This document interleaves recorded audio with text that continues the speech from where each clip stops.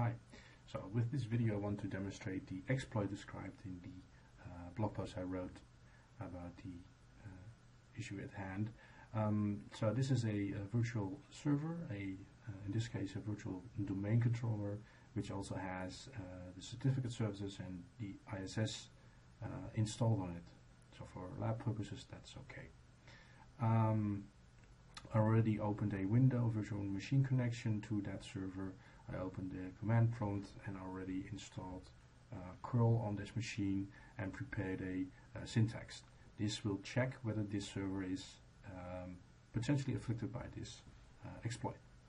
So I'll enter that, and then the server returns the HTTP error 416, the requested range is not satisfiable. So we already know that this server is impacted. But can we reboot the server? Well, we probably can. So we have to change this value to 20, and well, now it gets an error, but sometimes you have to just put both requests immediately after another to get the result we want in this case.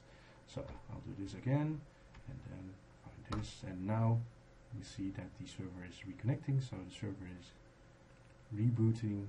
Here we see the blue screen of death of this server.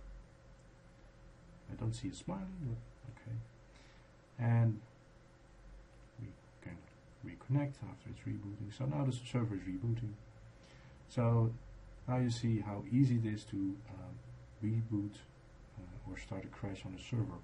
I couldn't replicate this on an Exchange server, but I could replicate this on this server with IIS.